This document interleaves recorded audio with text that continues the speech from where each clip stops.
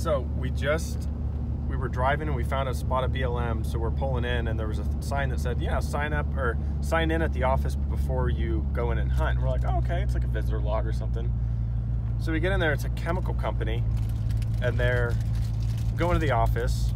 And the lady's like, oh, hey, you know, how's everything going? And we're like, oh, we're just kind of chatting it up. And she said, you know, the reason why we ask everybody to sign in is so that you guys know that this is an active uranium mine.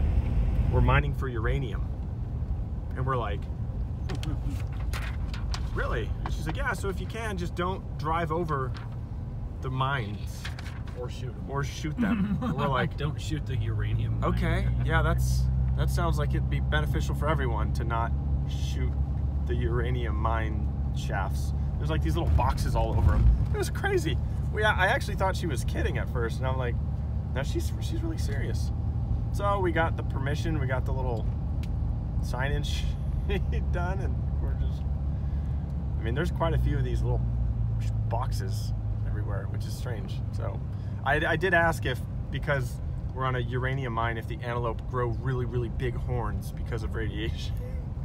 She didn't really get the joke, or maybe she heard it before, but yeah, so we're hunting.